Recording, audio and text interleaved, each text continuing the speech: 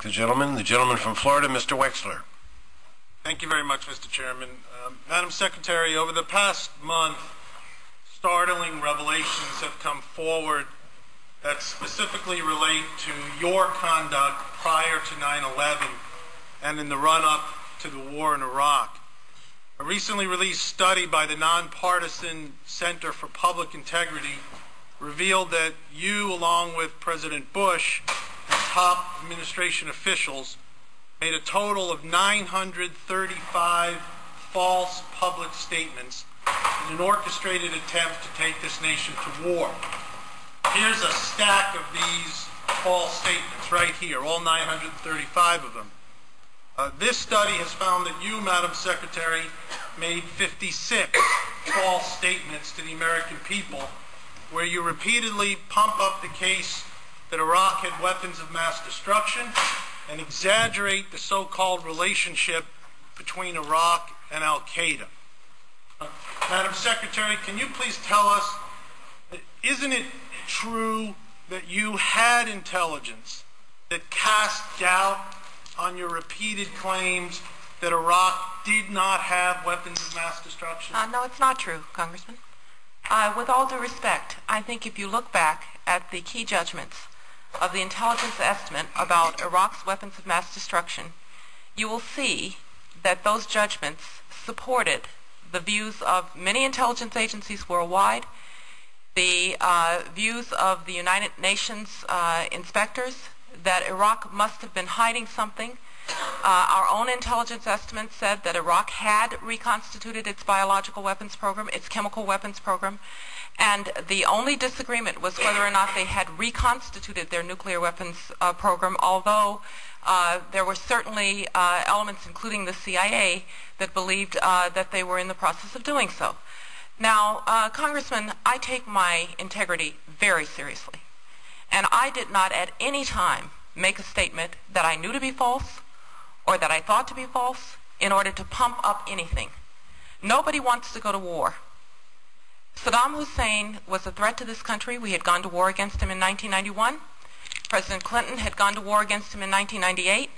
We were in a state of war with him. This was a cessation of hostilities, not an armistice, because let us remember that our pilots were actually flying missions, Southern Watch and Northern Watch, and being shot at by his air defenses. And so, I'm sorry, Congressman, because you've questioned my integrity, I ask you to let me respond.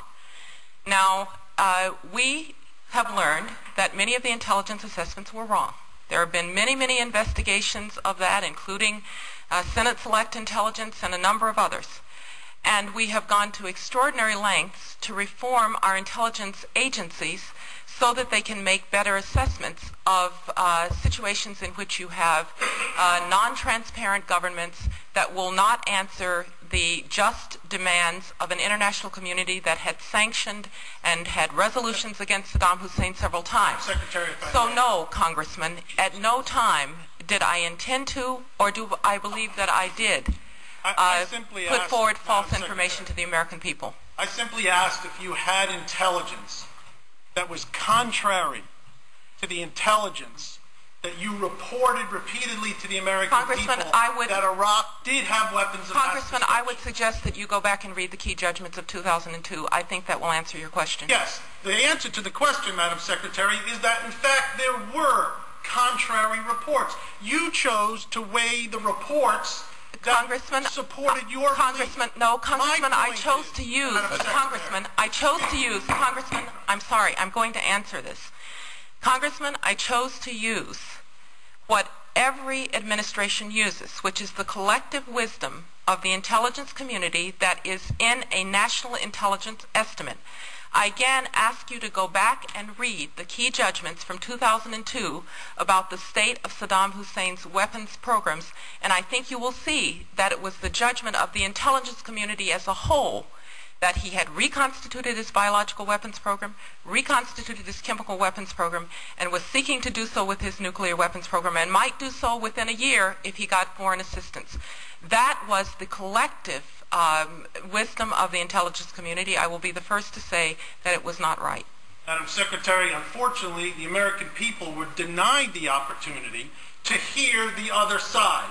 You may have rightfully or wrongfully reached your conclusion, but a legitimate question is, why weren't the American people told that there was contrary intelligence? Congressman, I am sorry. I sat through the briefings for the Congress and for the Senate done by the intelligence community. We were there to provide policy advice, but either George Tenet or John McLaughlin or others gave those briefings. And Congressman, the American people were told what their intelligence community as a whole believed to be the assessment concerning Iraq's programs. I just want to repeat to you that not only was it our intelligence community, there were other intelligence communities that believed the same. If we didn't believe that, it's very strange that we put Iraq under several Security Council resolutions numbering 16 or 17 demanding that Saddam Hussein answer for his weapons of mass destruction programs, that the Resolution 1441, which was a unanimous resolution of the Security Council saying that he had to answer for his weapons of mass destruction programs, I'd be the first to say the intelligence was not right. And we've gone to great lengths to reorganize it so that we can have better intelligence. But to claim, Congressman, that there were other things that we somehow hid from the American people is simply not right. Well, the time of the gentleman has expired, and the gentleman from South Carolina.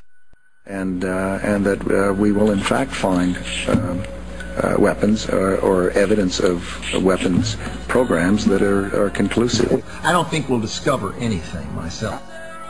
It appears that there were not weapons of mass destruction there. You said you knew where they were. I did not. We know where they are. They're in the area around Tikrit and Baghdad and east, west, south, and north. Well, first of all, I haven't lied. There are a lot of people who lie and get away with it. Talking about lies and your allegation that there was bulletproof evidence of ties between Al-Qaeda and Iraq. Was that a lie? Intelligence gathered by this and other governments leaves no doubt that the Iraqi regime continues to possess and conceal some of the most lethal weapons ever devised. Our people are going to find out the truth, and the truth will say that this intelligence is good intelligence, no doubt in my mind. I don't know anybody that I can think of who has contended that the Iraqis had nuclear weapons. And we believe he has in fact reconstituted nuclear weapons. Saddam Hussein is determined to get his hands on a nuclear bomb. We cannot wait for the final proof. He's got him. He's got him. The smoking gun. He's got him. That could come in the form of a mushroom cloud. Colin Powell didn't lie. My colleagues, every statement I make today is backed up by sources, solid sources. These are not assertions. What we're giving you are facts and conclusions based on solid intelligence. He has not developed any significant capability with respect to weapons of mass destruction. He is unable to project conventional power against his neighbors. Our people are going to find out the truth. I have not suggested there's a connection between Iraq and 9/11. You have said in the past that it was, quote, pretty well confirmed. No, I never said that. Okay. I never think said that is... That's absolutely not. What I said was, it's been pretty well confirmed that he did go to Prague and he did meet with a senior official of the Iraqi intelligence service. Saddam Hussein aids and protects terrorists, including members of Al-Qaeda. Secretly and without fingerprints, he could provide one of his hidden weapons to terrorists or help them develop their own. What did Iraq have to do with what? The attack on the World Trade Center. Nothing! He said there were three main reasons for going to war in Iraq. Weapons of mass destruction. Saddam Hussein has gone to elaborate lengths, spent enormous sums, taken great risks to build and keep weapons of mass destruction. The claim that Iraq was sponsoring terrorists who would have attacked us on 9/11. Before September the 11th, many in the world believed that Saddam Hussein could be contained. And that Iraq had purchased nuclear materials from Nigeria. The regime is seeking a nuclear bomb. All three of those turned out to be false. First, just if I might correct a misperception, I don't think we ever said, at least I know I didn't say, that there was a direct connection between September the 11th and Saddam Hussein. Who does the president think he's effing kidding? Of course, it was information that was mistaken. There are a lot of people who lie and get away with it. Those weapons of mass destruction got to be somewhere.